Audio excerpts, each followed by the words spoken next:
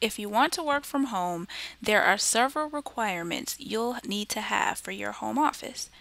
Is your workspace ready? In this section, we'll go over the typical things your home office will need to have in order for you to be hired and then be successful as an at home worker. First, you'll need a dedicated space for work.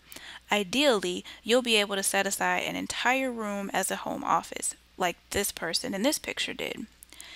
If you don't have enough space to have an entire home office room just for work, set aside a part of the living room, the dining room, or possibly even the kitchen and make that a dedicated space. Put things in it that remind you it's for work and make that space only be for work. Try not to have it in your bedroom though, because it'll be very hard to disconnect. It's a little too easy to go from bed to laptop in the corner and then back to bed again. Or to decide, well, I'm in my bedroom anyway, I'll just keep working and eventually I'll get some sleep. No, you need a dedicated space for work. And again, dedicated means a permanent space. I know I'm someone who likes to work on a laptop, so I can carry my computer all throughout the house to get work done. But I've made myself a home office, and that's where I do my work. That's also where I'm most productive. So again, make sure you have a dedicated space for work and let your family know that's your workspace.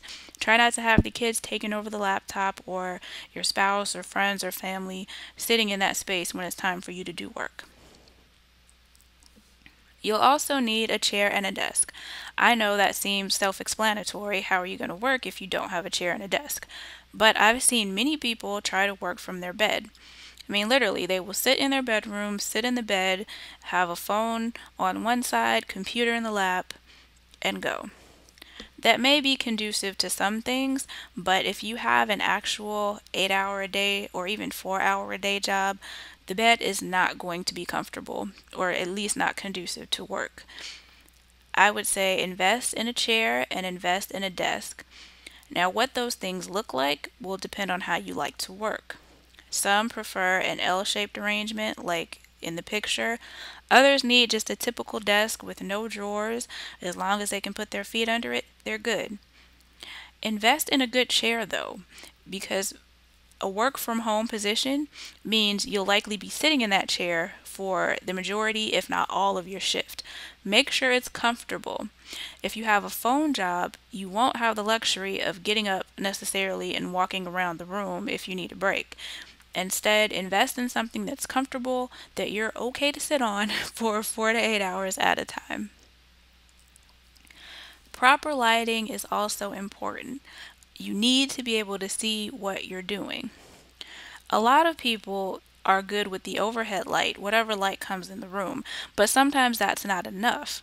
You're going to be spending a lot of time looking at your computer screen, so make sure that there is enough light so that you don't have to squint your eyes or get really close to the computer to see what's going on.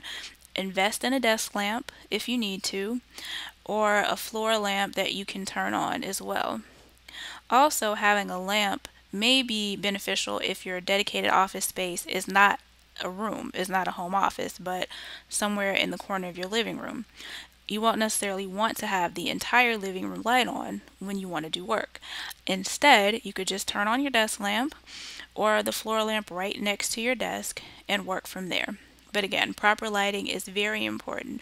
If you can, also try to go somewhere with windows, because if you work in the daytime, that natural light is great. It can help you focus and help you stay on task as you move throughout your workday.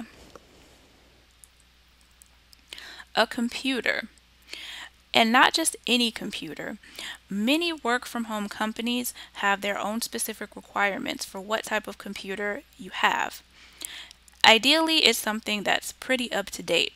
If the last time you bought a computer was 4 or 5 years ago, you will probably need to upgrade.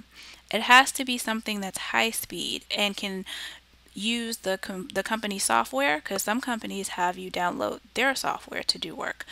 It moves pretty fast. You have the components that you need, like a laptop, which has its own monitor, or a desktop that has a separate monitor, a separate mouse, and other accessories that will help you get your work done. My suggestion is, as you go through your work from home job search, look at the requirements for the companies that you want to work for and check your computer up against those specifications. See if you have what they'd be looking for before you decide to apply. You also need high speed internet. Dial up will not work.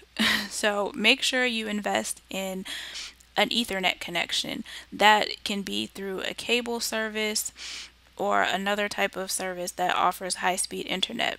Many of the companies would prefer you not to use wireless internet also.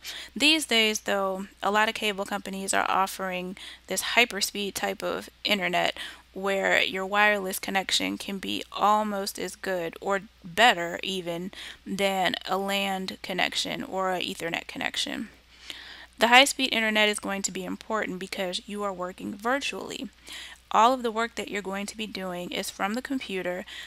When you speak to your teammates or your boss, it might be by phone, but it could also be through a service like Skype or Instant Messenger or email. If you have a job that requires you to turn in work, you're likely going to be turning in that work via email or through uploading it to a special project space. You'll need your internet to be fast enough to keep up with the needs of the business, so make sure you invest in high-speed internet. Also, a telephone will be important. Many work from home companies require that you have a landline and not just a cell phone. I would say call your cable company or call your telephone company and see if you can get the bare bones basic for a telephone. That might just be a regular telephone that has call waiting, or even call waiting turned off, for instance. You don't need voicemail, especially if you're someone who is a cell phone only user. I know in our household we do have the landline, but for the most part, we're on our cell phones if we want to talk. So make sure again you look at the company requirements. Most of them will ask for a landline, and make sure you have that available. If you're doing a customer service or a call center type job, part of your telephone requirement may also be a headset. So look at those types of accessories that will help you rather do your job well. Make sure the telephone has it could be call waiting, it could be caller ID, it could be call forwarding. Check with the company and make sure you have everything that you need in the telephone system in order to be successful at that job. Here are a few examples of some companies that have their work from home office requirements available on the net for you. Now, if you go here and you happen to like some of these jobs, you can apply for them too, but they're here just so that you can see what some companies will require for your home office. It's great to have a list of things that are needed so that you can benchmark yourself against it. That way, as soon as you apply, you'll know my home office is ready. And if they hire me and say, I want you to work tomorrow, you don't have to go scrambling to the store in order to get what you need. You'll already have it. Now, if you have all of these home office items available, then you are definitely ready to work from home.